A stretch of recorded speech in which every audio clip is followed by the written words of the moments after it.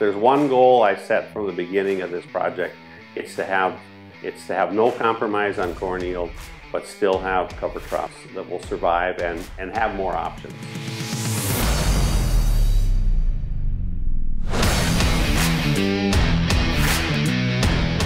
We were thinking about adding a little bit to our planter capacity. So when I started down this road, I thought maybe this is the opportunity to make one or get one that I think would work the best for wide space corn.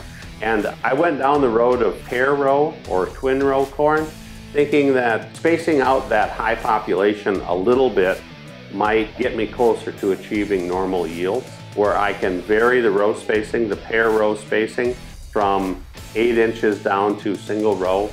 And then I'm going to test that, and based on multiple years of testing that is where I'll settle in on eventually.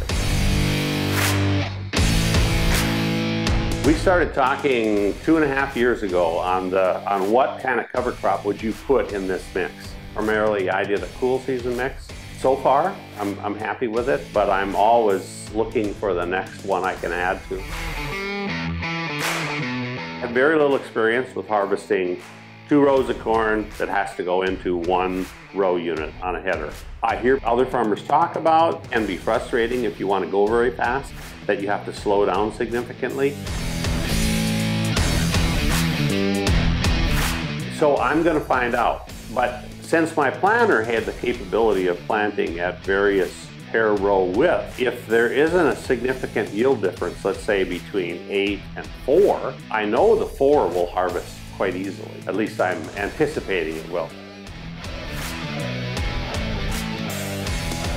But that 8 inch, I'm concerned about that, because that has to pull those stalks in 4 inches from either direction, and with much speed, there could be ears flying all over the place.